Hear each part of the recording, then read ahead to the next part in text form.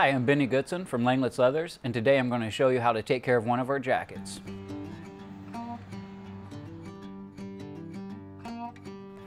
Cowhide, you know, it's going to be pretty stiff when you first get the jacket. You're going to receive some leather dressing. Thing is zipper wax to take care of the jacket. You can go ahead and put a light coat on it. It's going to help start the break-in process. It's also going to waterproof the jacket. It's also going to keep the jacket staying fresh throughout the rest of its life. You know, these jackets are going to last a super long time. Probably be handing them down to a family member at some point because these jackets are going to outlive all of us. So leather dressing, you just want to do a very light coat. Your bare hands, heat from your hands is going to help rub it into the hide. So when we say light coat, this is what we're talking about. Just till our fingertips are nice and wet. This is about it. I usually put on about this much. Then I pick out an area that I want to start working on in the jacket, and I just start rubbing it in with my hands. The heat from your hands is starting to melt the leather dressing and get it into the hide. This area right here is pretty good, so I'll just grab a little bit more and just keep working. And just a circular motion. I mean, it doesn't matter if you go straight or, you know, most people find it comfortable just to go in a circle motion, but you can put it on however you like. So from right here to right here, this is good. This is kind of a nice shine that we're looking for on the jacket. It's going to take a little bit of time. It's also a kind of a good getting to know you phase with your jacket and looking at everything. I'll usually let the jacket set overnight, and if there's any excess in the morning on the jacket, any spots that you may have laid on too heavy with the leather dressing, you can just take a dry cloth and just wipe off the excess the next day. That means the jacket was happy, it got enough leather dressing, it doesn't need any more, you're fine. This will also help waterproof the jacket, so when you're out riding in the rain, the water's going to repel off the jacket a little bit easier. The cowhide is going to start to form and shape to your body, especially around your neck. This is the one spot where people, you know, we sweat. Some people sweat more than others, but the salt from our neck gets inside of the collar of your jacket, and those salts can deteriorate leather over time. So I like to clean this off and do a nice coat. You don't want to over applicate it again because it's going to be against your neck and you don't want to fill a bunch of leather dressing on your neck, but do take care of the neck and wear points like that. You can do the back side, get it all nice and dressed up. Once you let this set overnight, come back again, dry cloth, wipe it off, same thing. If you live anywhere where they salt the roads and you're riding a lot of times that salt and bug guts gets up on the front of the jacket. We're just going to use a warm washcloth and just wipe that down to get any kind of particles on the road. Just get that off. If you do need to wash your jacket before putting the leather dressing on, we want to let the jacket hang dry for a long time, maybe a whole day before you put the leather dressing on. Don't have the jacket maybe in your garage or somewhere where it's super cold, you know, like if the jacket is in the house and it's in room temperature, it's going to be easier for the leather dressing to soak into the jacket. One of my favorite tricks is to hang the jacket out in the sun and just let the sun hit the jacket for an hour or two, then bring the jacket into the house and the leather dressing is just going to soak right into the jacket, no problem. Another area that people miss a lot is the wind flaps.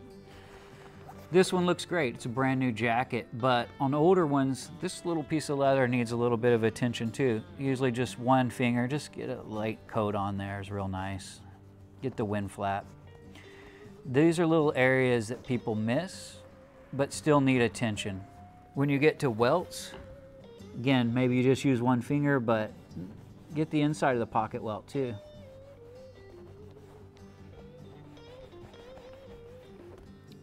That's nice, right there.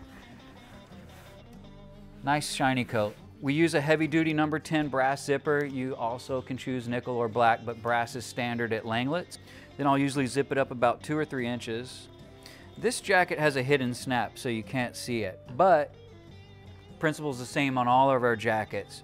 It's slightly offset, and the reason it's offset is to help protect the nylon on the feed pin for the zipper. Over time that can tear, especially if it's a bigger person or a tighter jacket on someone, that can tear. So use the snap, then you can zip all the way up to the top. We also have zipper wax.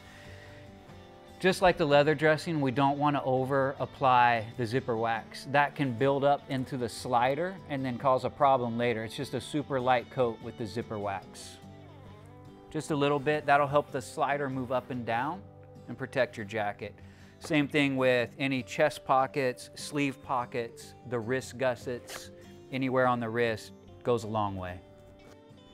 We're just going to use a nice light coat. You can go ahead and move the slider up and down a few times. What that does, it helps the brass against the brass, and it makes this go down a little bit easy. Sometimes the brass is kind of grabby when it's brand new. It just needs to break in a little bit, like a new pocket. You can kind of feel it. It's just a little grabby. If you just go ahead and spread the pocket welts out, grab your zipper wax, and just throw a little bit on there. That's all it needs. And that now it goes through a lot smoother as soon as you use that. Again, you don't want to use too much. This is plenty right here, just a little bit. Let's say you have an older jacket. Maybe it's something you bought used. Maybe it's something you got off eBay. Maybe it's something that's handed down to you. But let's say someone put way too much leather dressing on the jacket. If you get a jacket, sometimes on our used rack here in the store, I'll see a lot of this. People will over apply the leather dressing and there's just too much on the jacket. It's going to give it kind of a waxy, pasty feeling. Also, when people do that, it gets inside the threads and you'll see the threads will be kind of coated white. And to get that off, you can use a little bit of heat. In that case, you might want to use a hair dryer. Don't go directly at it, keep it a little bit out. Just get it kind of hot until it melts a little bit. And then at that point, you can take a cloth and wipe the excess leather dressing off. Or just smear it into another part of the jacket that's dry, that needs the leather dressing. That works too, you know? So when we're talking about used jackets, let's say you have a really old one, like this one is super dry, you know? If we would have been putting leather dressing on this throughout its life, it might not get this dry. I know everyone likes a super old patina, you want the cool look, and it's fine. You can get it to a certain point where you like. But at that point here, you need to start using leather dressing, because if it keeps going too much past the stage that this jacket's at, the leather's going to tear and get old. So this jacket is going to soak the leather dressing in. As soon as you put a little bit on, it's just going to soak right into the hide.